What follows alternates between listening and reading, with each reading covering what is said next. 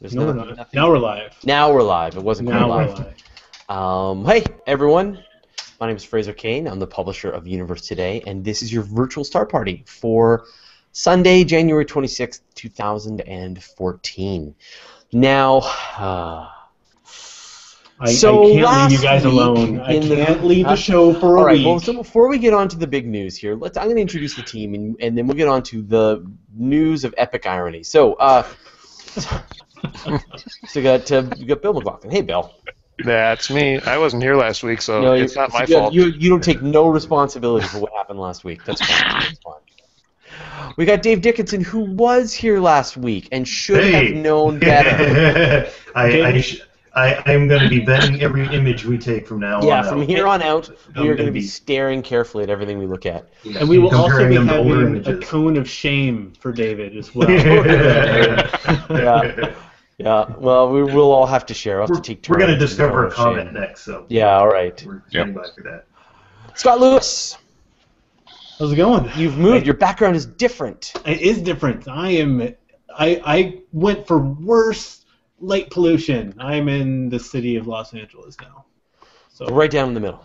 Yes, I see the Ritz-Carlton out my window. Perfect. Good seeing. Now we got Stuart who's setting up and he's having some software issues. So right now we got one working telescope, but you can see the haze of his headlamp every now and then. There he goes. So there he is. Supernova. So as soon as he's back online, he'll let us know.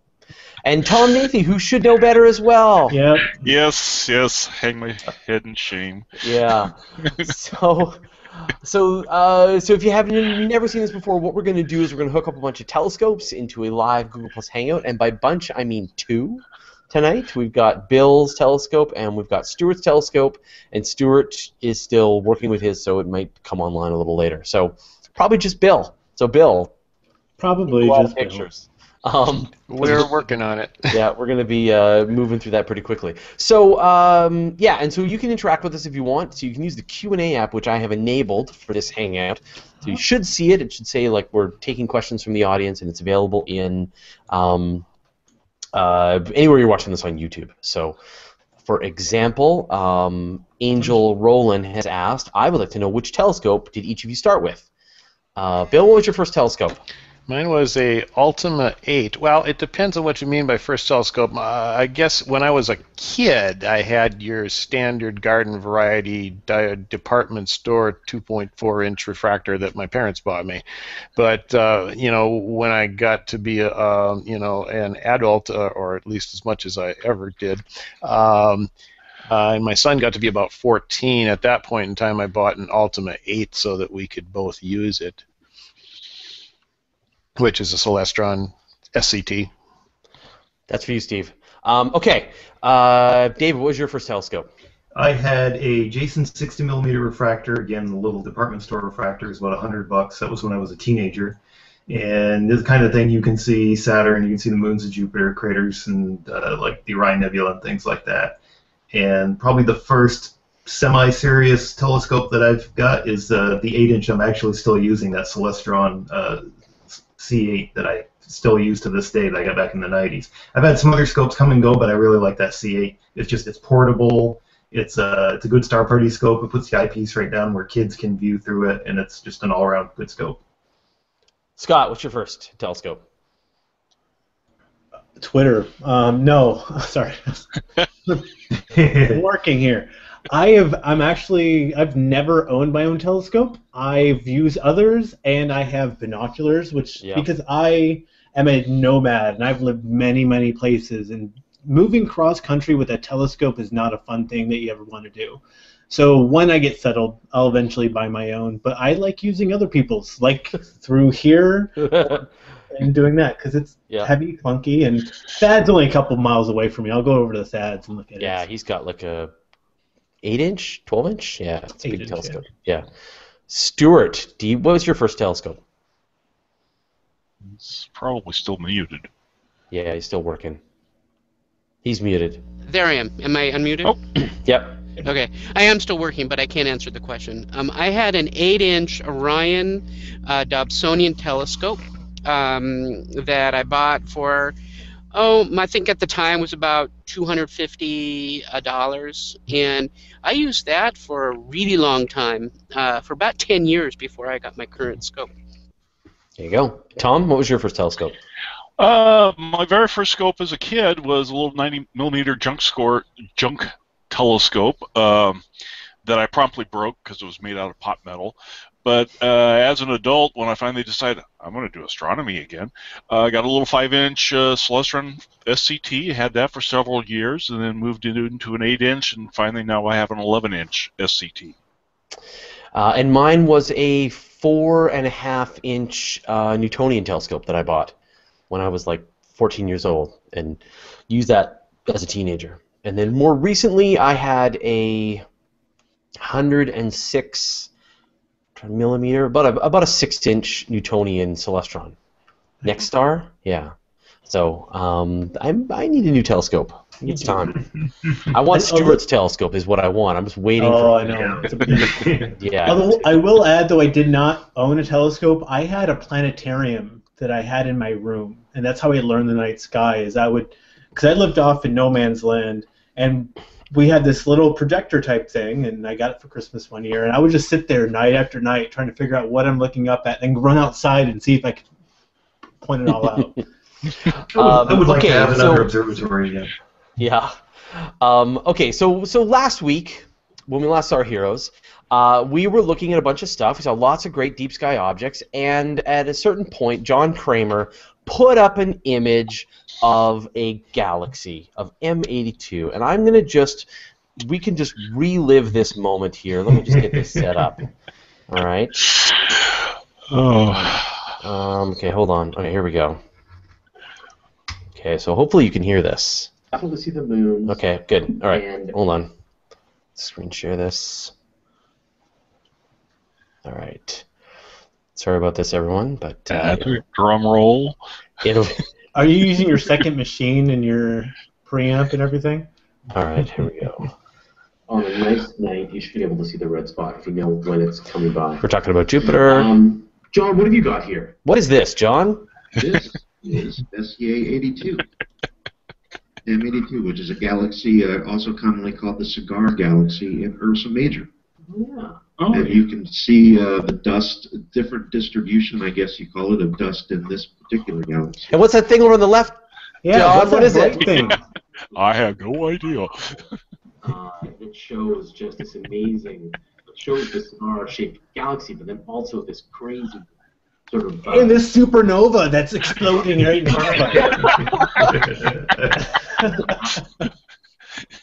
From this galaxy. Yeah, I can't leave you guys alone for a week, and you... Gosh.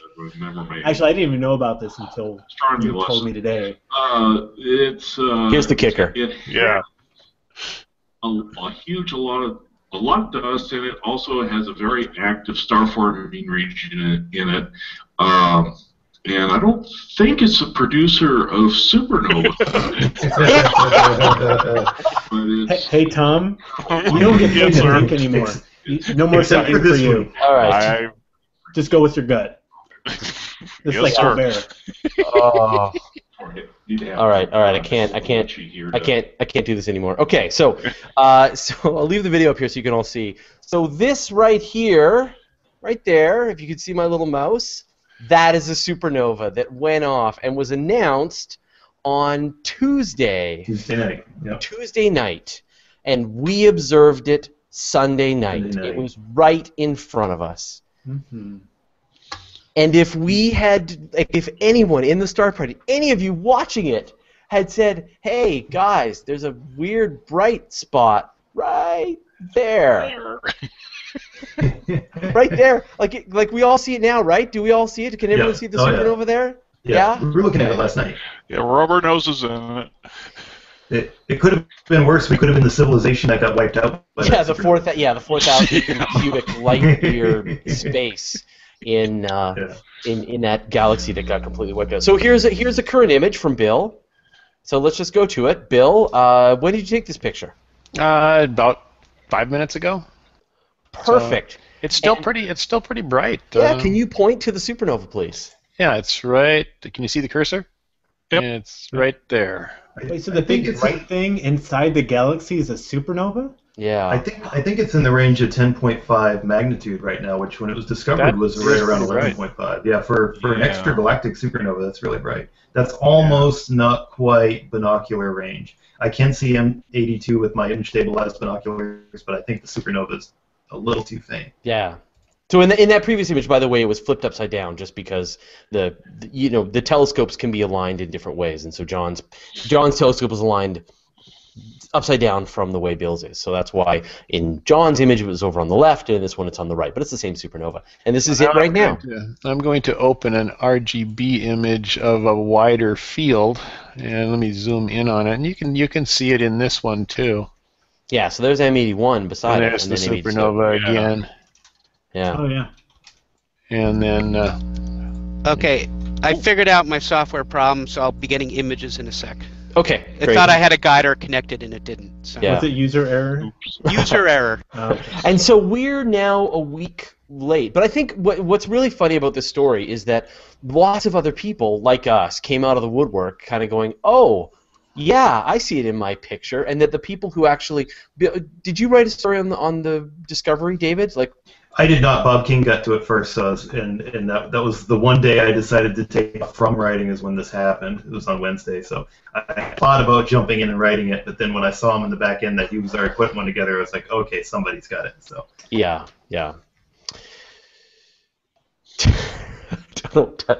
Anyway, so here's the deal. Everyone watching, whenever we have put a galaxy up, just some part of your mind just kind of go, is there a supernova there? Yeah, just pull up an image from Wikipedia, put them side by side. Does anything look different? Just like an old Highlights magazine. Like which one is off, and you'll be fine. What's that little fuzzy next to it? Is that a comment? Yeah. Yeah. Well, you said, David, that we might try to discover a comet. Would be pretty tough, I think. Or amateurs a few years ago. Remember that flash on Jupiter? That happened while somebody happened to be running video. Yeah. Those kind of things, that's not out of the realm of possibility. It would be unlikely, but it has happened before. Yeah. Or like say white light pairs on the sun, or those. It's always worth keeping an eye out for those kind of things. So I want to show you another thing here, and this is all good. This is from Michael Phillips, who commonly joins us in the Star Party, and he put this together, and I just want to share this with you because it's so great. So Michael has been working on a whole frame of Jupiter. And so check this out. Oh, wow. Oh, right. Yeah, the rotation There's some music here.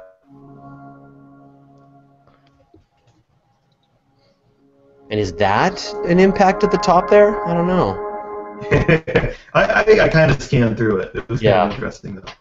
Yeah. Yeah. And when we wrote the article up, we actually compared this to the New Horizons rotation movie when New Horizons flew by Jupiter a few years ago. It stacks up pretty good against it. Yeah, it really does, doesn't it? As a kind of a flashback, I remember one of my friends that was an imager at that time, and at this time we were imaging with ST4s, which was like 192 by 165 pixels. There was just teeny tiny. He actually did a very quick animation of the Shoemaker-Levy impact as it rotated, which I thought was pretty cool for those days, which was, Yeah. He's now, not only is Shoemaker-Levy deceased, so is my friend, but it was pretty cool at the time. So so Mike, and I wish he was here to talk about it, but he put that together. It's not one night; he did it over several nights, but it's a full rotation of the planet. He did that over like 5 nights. Yeah, and then you just stitch it together in 3D software. But it's terrific. It's a wonderful. It's just a wonderful animation. So good job, Mike. That's one of the best things I've seen in the last 6 months. It's just fantastic. It feels like it's like the Hubble Space Telescope. It's amazing. So okay, well let's get on with some of the images that we've got lined up. So Bill, let's go with your first image here. Well, speaking of supernovas, yes, exactly, which is one of the reasons I put it up there. This is the Crab Nebula, a 3-minute grayscale image with a 1,000 millimeter telescope. And it is indeed a supernova remnant, and I'm sure that they can tell you more about that. Yeah, it's the Crab Nebula. Yeah, it was spotted by Chinese astronomers in what year? 1054. 1054. 1066 was the Norman Conquest, I think. Yeah. That was Halley's Comet. Yeah, after that. So. What's great about this kind of object, though, is that we're seeing it in a fairly recent period. So it's only been expanding in the sky for about the last 1,000 years, and so it's going to dissipate, over the next few thousand years. And so it's really just fortunate that we're seeing it. Recent. I mean, think about it. You have 14 billion years compared to 1,000 years. This is really, really recent, and so we get to see how these things, expand out from that flash of light, like we're seeing now at M82, something fairly close up, and watching it disperse out. They've made animations since they've been doing photography on this, like with the Palomar sky surveys, and you can see the changes even over just the past 50 years, how it's expanded. So that is kind of neat, that because you think most of these nebulae never really changed their appearance, but in the case of this one, that it's so recent that it is actually changing over the span of a human lifetime. You can see a little bit of change in it. Yeah. Okay, so Larry Groom says, so what you're saying is that you guys had a picture of the supernova before it had been officially announced. Any idea of when the star went supernova? So I think it went supernova, Saturday or Sunday morning? So I think I'd heard some other people had imaged M82 and went back from last weekend, and there was some other captures where people hadn't identified it, but they had captured it. So yeah. So we probably caught it within 24 hours of when it went off, and definitely a couple of days before it had been announced. But now, in retrospect, people are looking through their images, and lots of people caught the same supernova. So it was just a freak timing. Michael Jobin says, "You just don't expect a supernova." That is exactly right. Bill, did you put something else up? Same thing, just a color image, kind of blurry color image, but it gives you an idea of the color on the Crab Nebula. It's where the first pulsar was discovered as well. Michael Jobin says, I did think that was a foreground star. It did get my attention. So there we go. Why don't you say something, Michael? I see you commenting everywhere. All you had to do, Michael, was just say, wait a minute. It's funny, it's amazing, just the psychology, just like how we're all just, no one caught it. You know who we are right now? We are the Nicole Gallucci's. I see it. I see it. Yeah, now I see it. I love you, Nicole. All right, Bill, what's this? I think that's M31, I think. No. No. It's M81 next to M82. NGC 253, Sculptor Galaxy. That's my next guess. Oh, of course. With a lot of drift, unfortunately, in the image, and then I simultaneously got a color image of it. Let me bring that up. It was 253. Okay. 253. Yep. All right, where is it? That's amazing that it didn't make it as a messy object. It's pretty big. He missed a few things, and yet some objects, like M1 made it on there. Well, what I love about it is that it was discovered by Herschel, but by Caroline Herschel. So it was in 17. So and what I love about it, she's discovered so many things, and she's just doing a systematic comet hunt. She's looking for comets. And she found this instead, which, hey. Something happened to my color image, so I'll share another one. Default to something else. And Messier included things like the Pleiades, which was kind of odd, and yet he missed the double cluster, say, between Perseus and Cassiopeia, which it's a very strange just thinking of how he compiled his catalog. Yeah, and he has, 2 duplicates, 101, 102, is it? Yeah, I think I do remember reading that before. That I think it's 102 actually. 102. It's a double star, or it was something that was in the catalog that was spurious. That didn't really. Yeah. Doesn't probably really was a comet at the time. Yeah. Eric Charlin is saying, hey, Hey, Fraser, that's a first for the VSP. Discovering a supernova? Not discovering a supernova? I think we've not discovered a supernova, so now, I think still discovering a supernova is something that we could really do for the VSP.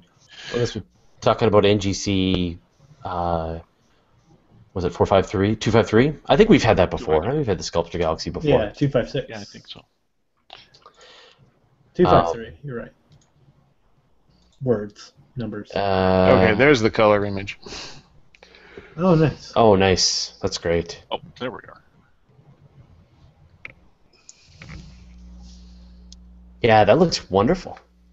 You can really see, I mean, this you can really see the spiral structure, and you could see that the star-forming regions and just like all of this kind of swirling nebulosity around the core of the galaxy. This is a great picture. I'm checking the foreground stars against an image in Wikipedia. I got the other monitor going now. Yeah. It seems to me there was a supernova in 253, but it was a fair number of years ago. But since I've been doing astronomy, I think there was one.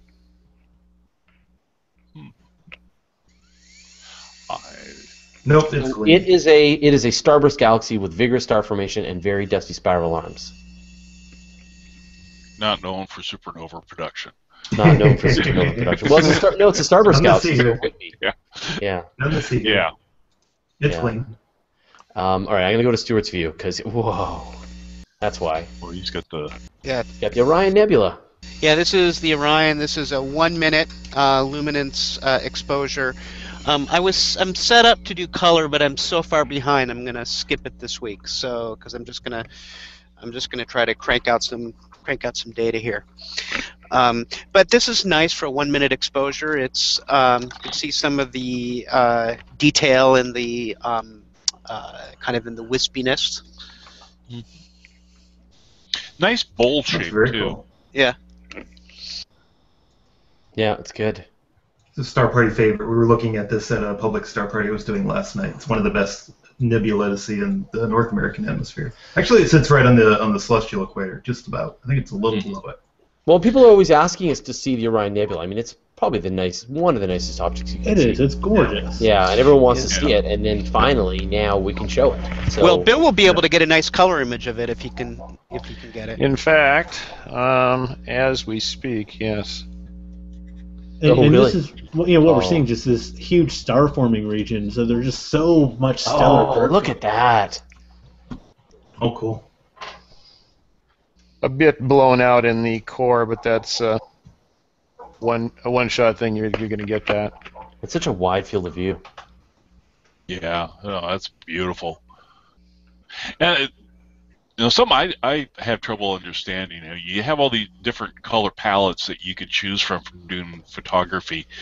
Because sometimes I see the Orion Nebula, and somebody's done like ultra deep hydrogen alpha, and that whole area, the entire frame, is just nothing but hydrogen clouds. So I'm not sure how they just do really long exposures in that area to pull out the tease out the color on that. Well, it really depends on what you're looking at what wavelengths for. So there's a lot. If you're looking in the infrared, you're able to see through a lot of that clouds because it's occluding the visible light, but you're able to see through it in the infrared. And so it really depends on what wavelengths they're looking at and what color they're attributing to that when they bring it to an image. So that's one thing I'm really looking forward to with like the James Webb Space Telescope is being able to look at these objects, but with such a large resolution infrared telescopes can be amazing. I'm thinking even like Jupiter was going to look cool with this, but stuff like the Orion Nebula is going to look fantastic in the infrared. Oh, jeez, yeah. So I've got a question here from Henry Edinger. It says, is there a chance of catching good shots of larger nebula and DSOs with a DSLR mounted on a tripod with a lens that gives you about a 12-degree field of view on the sky? So yes, and then you wanted to know sort of like what targets and exposure settings you recommend. So with a 12-degree field of view, I mean, you have to tell us what millimeter lens you're using, but it's if it's 12 degrees, like you must have like a 14 or a 12 or something really wide. So you can run that pretty long. You can do a pretty long exposure with a lens that low millimeter. You're gonna want to set your ISO.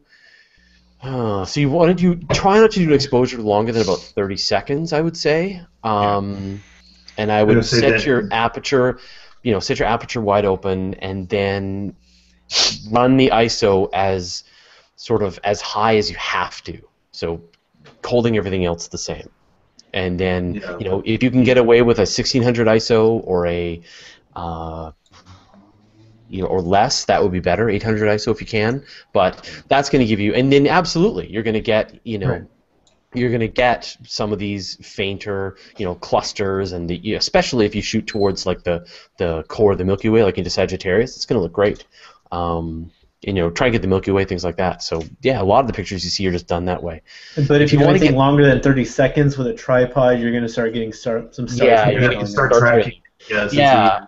And so what you want to do instead is you might want to there's the inexpensive tripod that comes out of Orion, I think. Ioptron makes it pretty good for. Yeah, and it's like essentially it's a sky. It's one that's on a gear. It's motorized, and so what you do is you put your DSLR on the thing, and then it'll track the sky at the rate that the sky is moving, and then you can use a much higher, use like a 50mm lens or an 80mm lens, and you can really get some nice close-up stuff. And not get the star trailing. So people do make what they call a barn door tracker. That's just basically a hinge, and you're literally sitting there every 15 seconds and turning the wheel like a quarter turn if you want to be really cheap about it. Yeah, but this Orion's this Orion one is like maybe less than $100. Gary's got one. I wish some of he showed some pictures that he took, and they're great. So you can do some beautiful pictures with just with the DSLR, and even something like a 200mm lens, you can start to get some really pretty high resolution stuff. You can see the moon, Jupiter, the moons of Jupiter, things like that. So, the caveat I would have on that is be sure you're away from the city lights. If you in the city or an urban environment, make sure you get rid of those lights, because that will fog your background. Your deep sky stuff will fog in the background. And the other thing to keep in mind is that Bill, like with this image here, of Pleiades, is taken with his DSLR, right? Just attached to his camera. It was taken with the DSLR attached to a 500mm telescope, Yeah, so it's just a big lens in front of his camera. And so a lot of people... aren't all telescopes like that, really? That's exactly it. You're just using the telescope as a lens to your... for your. Although with camera lenses, since they're not really optimized for astronomy, you do tend to get more distortion of the stars with the camera lens, unless you stop it way down, and of course then you're losing light sensitivity. But they're not going to be as good as a good telescope as far as the stars go. But you'll get something reasonable in most cases. Yeah. So the Orion mount is called.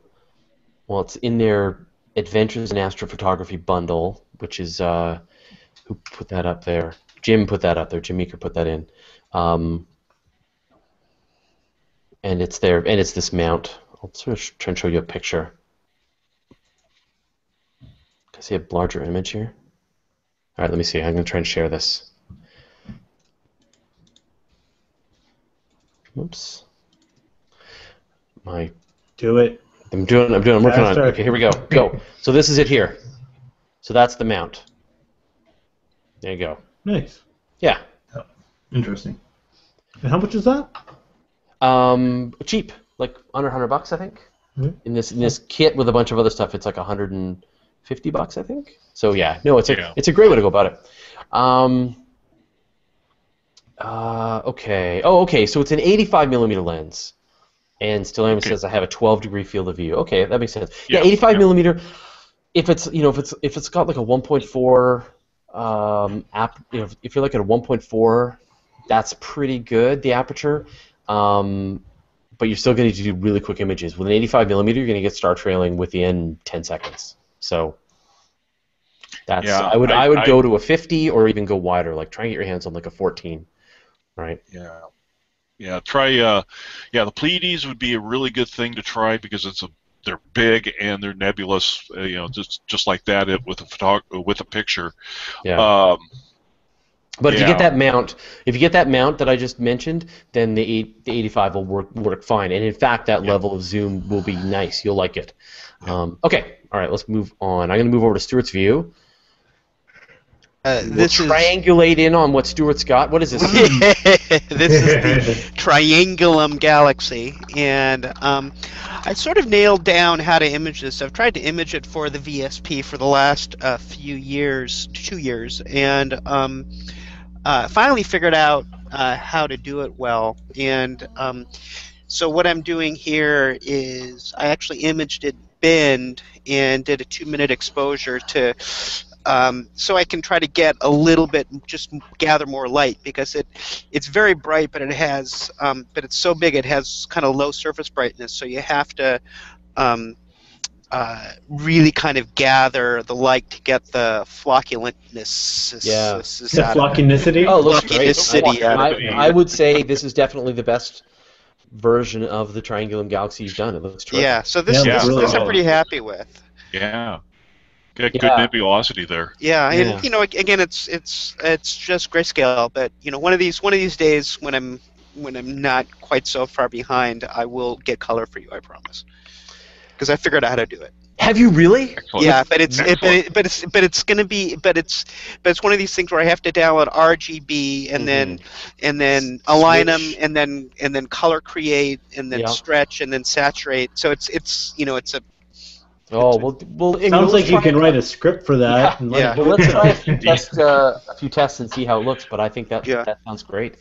But this is beautiful. So what's great about Triangulum? So there's 3 major galaxies in the local group of galaxies. There is Andromeda, there's the Triangulum Galaxy, and there's the Milky Way. And Andromeda's the big one. I'm not sure which is bigger, Milky Way or Triangulum. I think Andromeda's the biggest. Andromeda's the big one. Yeah, no, by far. Yeah. Then it's us, and then Triangulum, I think. Yeah. I know this one at the eyepiece. This one almost disappears at the eyepiece with the least little bit of light pollution. It's harder to find than you would think visually. Yeah, it's the third largest. So it's after the Milky Way. Yeah, because I think it has around 40 billion stars in it. Yeah. Which is not a lot, especially compared to what we've got here. So. All right, I'm going to move over to Bill's new view. Oh, look at that. I don't know what this is. I see something. I see space objects. I see space stars. Yeah, I see stars. Yep. Yeah, I don't know what that is. What is it, Bill? Good question. It looks like a Barnard dark nebula. I would say you can see some of the Bach globules in there. Yeah. Yeah. Dark area. That's the Cone Nebula in Monoceros. Oh! The cone part of it, otherwise known as the Christmas tree, and that part's right down in here. Oh, okay. Yeah, I'm not used to seeing such a wide view of that. Yeah, and that actually came out better than I thought it would for a color image, quick color image. And I'm not sure what clusters these are. I'd have to look them up. Yeah. There's one to the my upper right. There's like a open cluster there. Yeah. You got lots of little dark dust lanes, and very cool. That's really nice. Now this is also a star forming region in the bright areas there, right? I believe so. Yes, I'm not the expert on that. Yeah. I don't know. Yes. Hey Tom, are there many supernovae there? Not enough supernovae. No moss.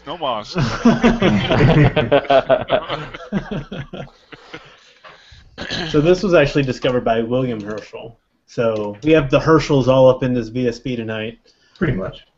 Well, he had the largest telescope of his time, so he kind of had he could see things that nobody else could see for a good amount of time. So Jonathan Kelly asked a question that is completely out of our normal realm, which is, which do you think will happen first? A corporate entity puts a person on Mars, or a governmental body puts a person on Mars? Private enterprise. Elon Musk. I don't know. I'd say collaboration. I'm going to say collaboration. But I think they're going to be put there by corporations. They're going to be the ones with the equipment there, but it's going to be funded by a government or a group of governments. It'll be a government rocket and a corporate crew. It will be Elon Musk's team. Yeah. Yeah. He has that guy has built a rocket company for this purpose. Oh yes, I mean, you and I were just there a few months ago, and it was freaking amazing. Yeah, and everyone's walking around, and like, we are going to Mars. Yeah, that's why they're there. They know that's why they're doing this stuff. But the thing is, they're actually all robots, so it's not really people going to Mars if they're sending a robot. We are going to Mars. And they really are. They are so pumped for that purpose. Yeah. I think they are going to Mars. They are going to be the vessel to get it there, but I think it's going to be funded by governments. All right. Yeah. I think what's going to happen is there's going to be all the people on this Mars 1. Is it Mars 1? Yeah. Mars 1, yeah. You know, all these volunteers and all this work and all this is going to happen, and they're going to stumble, and Elon Musk is going to pick up the torch and carry it to the... Elon's like, oh, isn't that cute? Here, I'll show you how to do it. Yeah, let me just, I would like to see us be able to put a self-sustaining colony somewhere like Antarctica or something first, just to prove we could do it. You know, somewhere a little less, because we can't even do that right now. Or like the International Space Station, that still needs resupply right now. So Michael Jobin asks, so why do we think that our galaxy is not headed for Andromeda? Ours is half as big. It is. Absolutely. We are the one crashing. We are the one being sucked into Andromeda. It is not the other way around. And in 6 billion... Of course, they're both. That's the way gravity works. Is they attract to each other. Yeah, mutual attraction. Yeah. But it's got 4 times the mass of the Milky Way? Yeah, it's pretty big. So we're flying right for each other. It's just, there's so much mass, but it's so dispersed when we're thinking of stars. It's just a big swarm of bees, big space bees flying at one another. The killer bees. Brian Lefkowitz asks, can the supernova be seen with binoculars, and if so, where is it located in the sky? You can see it in binoculars now, can't you, David? Like, just barely? No, it's not quite. I usually consider for a good dark sky that 10th magnitude is binocular cutoffs. It's a little below that, like 10.5, but you could see it with a moderate-sized telescope. We saw it last night with a 12-inch out of the Starkey Park, 12-inch Dobsonian Newtonian reflector last night. It's in M82, which is in Ursa Major. So. Yeah, so it's like just below the handle on Ursa Major, right? No, it's off the end of the bowl of the Dipper, kind of in a way. Right. Okay. You're thinking of M51. Yeah, M51's off the handle. Yeah. The pair M81, M82 is off. It's always off because the asterism of the bowl of the Big Dipper is actually only a part of Ursa Major, the Big Bear constellation. Actually extends quite a ways out. Yeah, a good reference, free online thing to get is the Ultimate Messier log group or logbook. Free. You can download it, and it'll have all sorts of good information on how to find these Messier objects. So you can do that for year-round. It's pretty well placed, too, because here in Florida, we're about 30 degrees north latitude. About 9 o'clock or so, it's in the northeast, about 20 degrees above the horizon. So it's decently placed in the evening to start catching it about past 9 o'clock or so for Northern Hemisphere viewers. What do you got, Stuart? Well, we were talking about Herschel, and this is Caroline's Rose, and I believe, wasn't Caroline Herschel's wife? Sister. No. Sister. His sister. Okay, so this is Caroline's Rose, and this was discovered by her, and it's actually one of my favorite open clusters in the sky. Oh, cool. Right on. Yeah, Caroline was no slouch when it came to observing. She did good. She found, I think, at least half a dozen comets, discovered comets. Larry Groom asks, what is the website that's used to announce supernovae and comets? I know they eventually have to be confirmed by the IAU, but yeah, they come out of the Astronomers Telegram is where usually you see the official announcement come through. But there's supernova. There's supernova being discovered almost every week that are usually like the 17th or 18th magnitude. This one was special that it was so close and so bright. So. Yeah, I've used Skyhound. He's the guy who writes the program for Sky Tools, but he's a big comet chaser as well.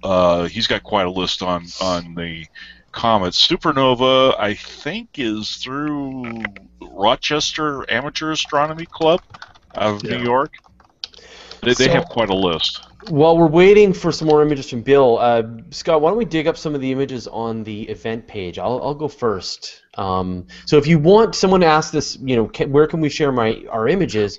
So you can actually share these on the Virtual Star Party event page. And we love it. Which is over on the part. Unless they're crap and fake, and I will delete them faster than you can even put them up. So this one came from Michael Field, and it is one of my favorite objects. Check it out. Ooh. So that's the Rosette. Yes. In hydrogen alpha, N2 and O3, so oxygen. But yeah, look at that, the Rosette. See, I will. Thanks, Michael. That's awesome. One up you. Will you? Yep. Because it's going to look like I'm bringing a live telescope in. Ready? All right. Look at that moon. It's live. Whoa. Yes. Wow, steady skies. So this is from Jason H. here, and it looks like he's just been able to. I don't know if that's being auto-awesomed by Google Plus. No, it is a GIF he made.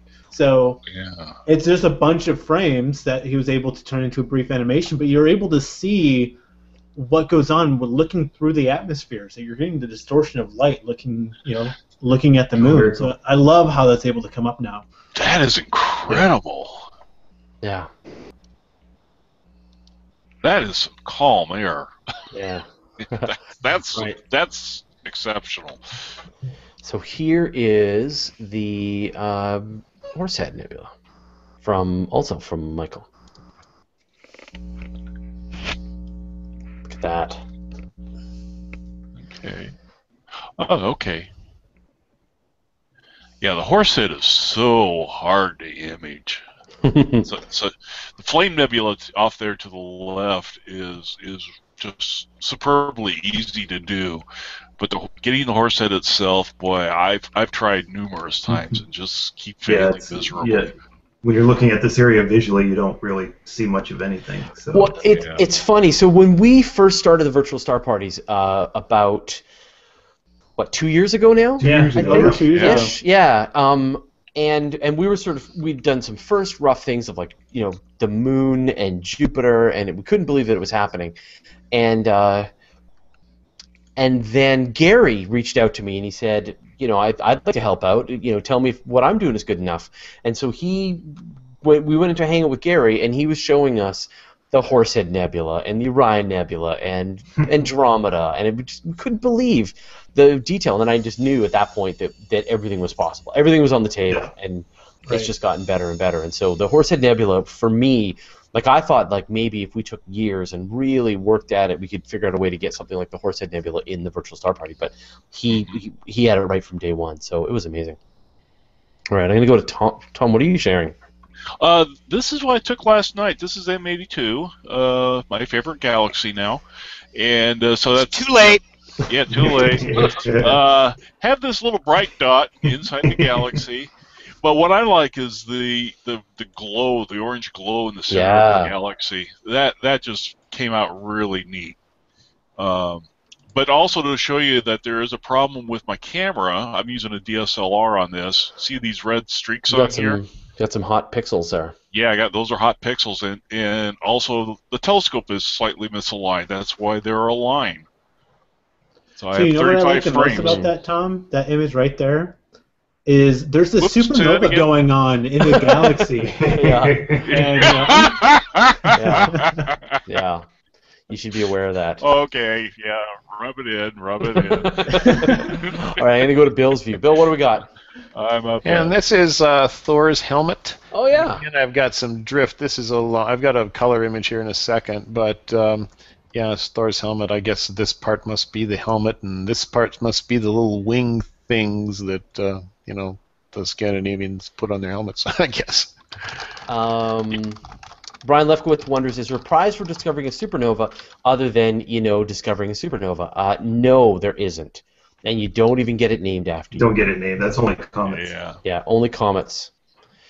And the occasional asteroid. Oh, that looks great. Yeah, you can name asteroids. If you discover an asteroid, you can propose the name of the asteroid to the International Astronomical Union, and they'll consider the names. Consider it. Yeah. Hopefully, if you discover a comet, it's not the extinction level event coming to wipe us all out. Yeah.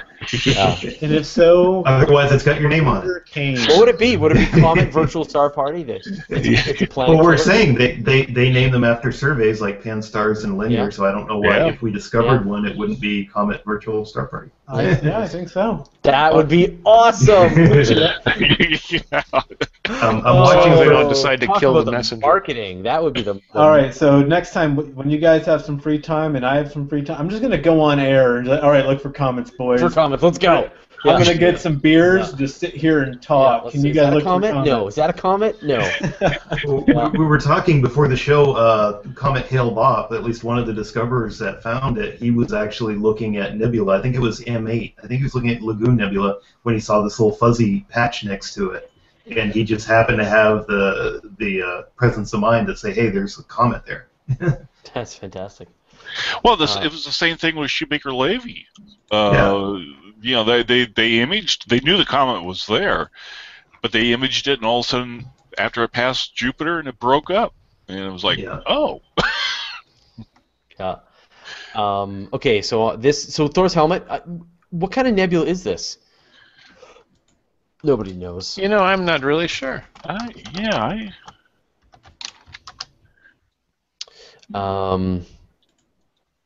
Emission Nebula.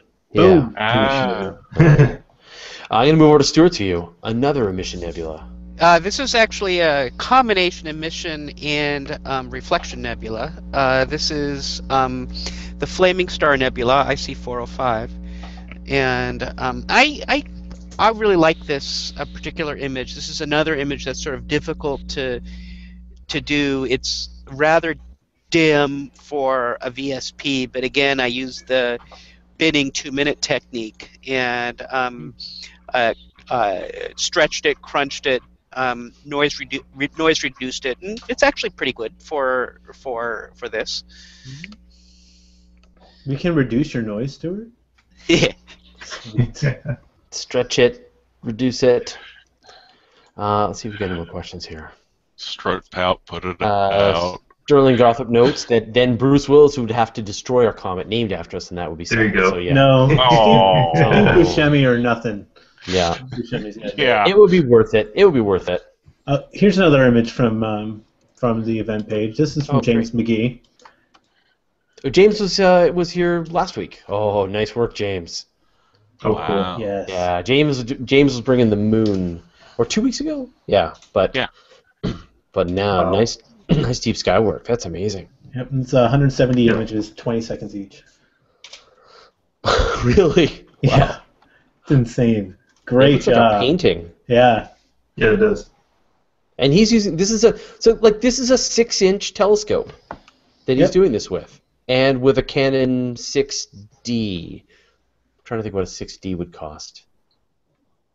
Well, here, since he's got some really good resolution here, so I can definitely zoom in here. Yeah. Yeah, 6D I think is it like around $800? Because the 60D is $1,200. Yeah, and then the 5D, the numbers don't make any sense. But I mean, you know, with a T3, even like a T2, T1, I think Stuart for the longest time was using like a T2, I think, or a T3. A T1, yeah. T1, yeah, okay. And you Yeah. can pick one of those up for a couple $100 now. Yeah, it's just a body, and yeah, they're cheap used. Yeah. Hey, the Rosette from Bill. Yet again, yes. Ooh, very cool. But you can really see the difference that I showed you before, the hydrogen alpha view, and then this is the visible light view. It's very faint in visible light. Well, yeah, because it's mainly a H2 region, so which is why it's looking very pink and reddish. I love the tendrils that you can see inside there. The these gas black, clouds. these sort of black very cool. lines in there, and then all this. It's like it's got a star cluster in the middle of it. Yeah, It's definitely. gonna eat your soul. Man, Michael's just been sharing all kinds of great pictures on the event page. Thanks, Michael. Here's his Crab Nebula. Somebody's slowing. I can hear it. Stuart? Yeah. What? Stu? Sorry. You're What? right. No, So here's Michael Field's it's cool. Crab Nebula in the event here, which is just beautiful. Look at that. There we go. Yeah, crab is fun to see in color. Yeah. Here's Paul Hutchinson. He's sharing his view of the moon, which is really nice. I love the way this came out. Ooh. Just the contrast of class. Yeah. Just seeing the varying degrees of albedo, just from how bright it is over here, and how dark it is from the mare, and just right there's a Terminator. At the very edge of the Bay of Rainbows, there, where the U2 rover is right now. Yeah. The bottom left of my view. Yeah. This is one of my favorite areas of the moon because I really love the Alpine Valley. It's that vertical gash to the right of They don't Plato. have trees on the moon, Tom. I didn't say they There's had not trees. a supernova there either. No.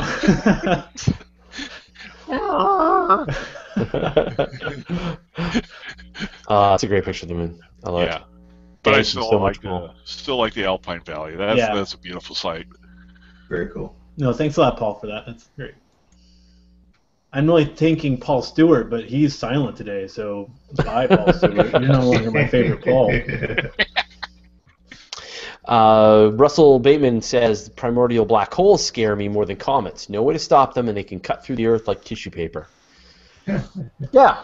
Well, the last time that happened... Oh, wait. No. Okay. Yeah. Comets are much more... The universe is trying to kill us all. There's so many ways to do it, so just... Comets are much more prevalent in our local solar neighborhood than black holes. We would see some kind of gravitational influence if there was a really big black hole nearby. Yeah. Phil Plate's book on that is good. Yeah. I put on a little weight. You don't have to rub it in. No, you built up all that muscle from moving. Yeah, I'm throwing on my back, so I'm gimping around. Yeah. Kelsey Drew wants to know, can you give us an idea of the size and distance from us? It seems impossible for me to get my mind around how large these things are. It depends on the thing. So we'll look at the Rosette for example. Well, the Crab Nebula for starters. So the Crab Nebula is... How big is it? It's about 11 light years across. So that's insane. 11 light years. Yeah.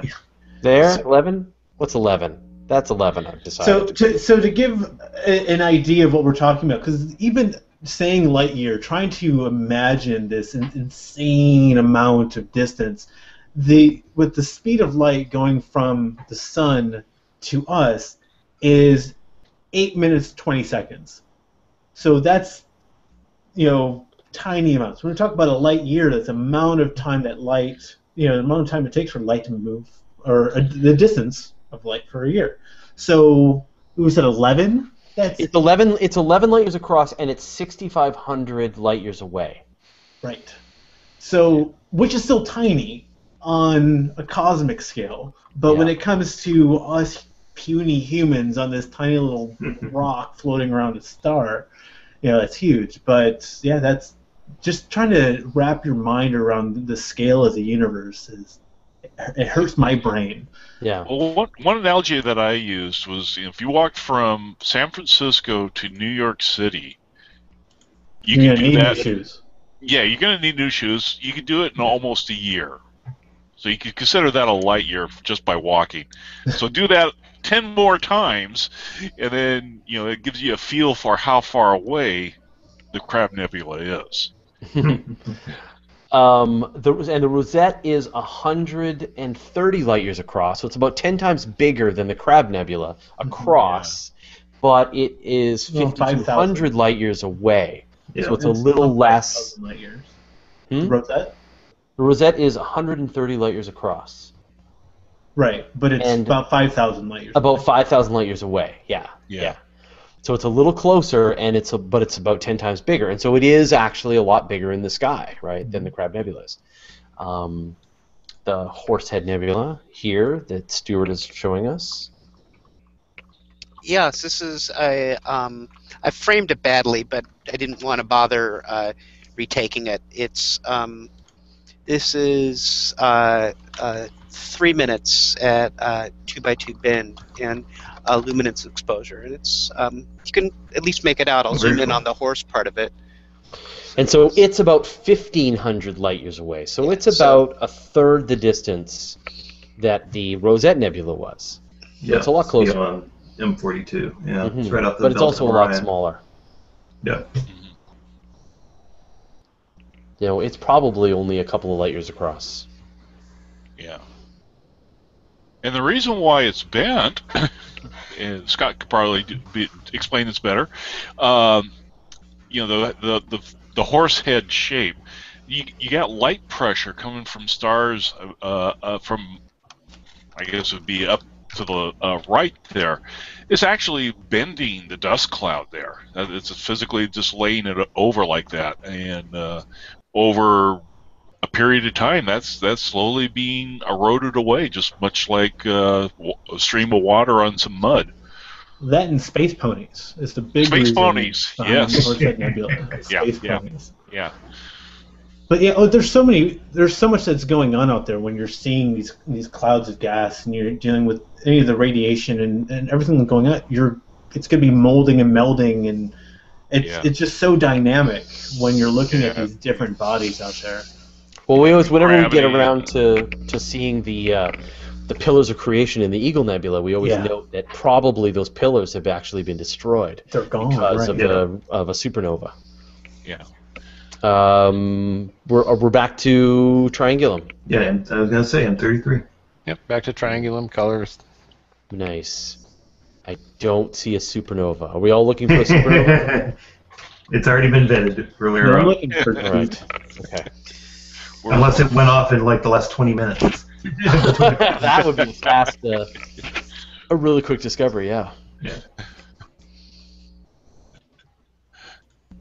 That's great. All right. Well, I think we need to wrap this thing up. We're at an hour, so I'm gonna shut this down. So we'll go back to Stuart's last view. Okay, this is something we don't often image. This is the Little Dumbbell Nebula, M76, and this is pretty heavily cropped. It's a tiny little planetary nebula, and it has color in it, which I couldn't get, obviously, but you can at least see that it's sort of the blobbiness does have kind of the dumbbell look to it, if you see here. Nice work. It's a TIE fighter. Yeah, it's a TIE fighter. The TIE fighter, that's good. The TIE fighter. The TIE fighter Nebula. There we go. It's in Make it internet. Make that stick. Meme. I have redeemed myself. Yeah. Not really. No, okay. it doesn't compare I to still need to do penance. Okay. Yeah. All right. Cool. Okay. Well, we should start to. Well, so Stuart and Bill. So thanks to both of you guys for you guys are keeping up the pace on all of these images. I'm gonna go back because I mean we had just the two of you going. Normally we have 6 people or more telescopes, and tonight we just had the 2 of you. So we really appreciate it. You guys were really rocking it. So thank you. Everything worked at least. Yeah, it worked like a charm. It was great. I wasn't sure. Like I almost pulled the plug on tonight's virtual star party, but my heart rate has come down after my initial software problem. So I think we'll keep Bill around and Stuart. We'll keep you guys. Yeah. All right. Yeah. Well, and they weren't part of the supernova incident. Yeah, so. That's true. Yeah. Yeah, I was watching a football game. I don't know what your excuse was. Yeah. Yeah, you would have seen it. Cool. So, Bill, again, thank you very much for... No problem. I mean, last week I would have been there. Actually, I had my friend Tom Carrick, who was also an imager, was over here, and we went and did some conventional photography during the day, and we had intended, since he has a scope at New Mexico Skies, we had intended to go ahead and try to bring that to the star party, but the conditions were not cooperating. Oh, well. Boy... Dave Dickinson, and just so people can know where to find out more, where do they find out more? Did we lose him? No, he's in Florida. Everyone go to Florida Astro Guys with a Z on Twitter. Yeah.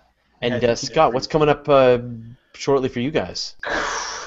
I just moved. Let me think. I don't think we have anything big with Hubble or Frontier Fields this week. We have transitioned everything with our Space Fan News layout, though. So instead of recording them, we are doing them live right now on our new YouTube channel. But our page on Google Plus just reached a million followers. So we're really jazzed about that. And That's yeah, awesome. So Space Fan News is at 9 Eastern, 6 p.m. Pacific every Friday. Fantastic. All right. And Stuart, thank you so much. My Thanks pleasure. for braving the cold San Francisco weather. It's actually beautiful here. Yeah. Yeah. That's good. All right, and Tom, we will. Yes. Thanks again for pitching in and bringing the mind power. Really appreciate it. Oh, not a problem. All right. Just keep me away from the supernova.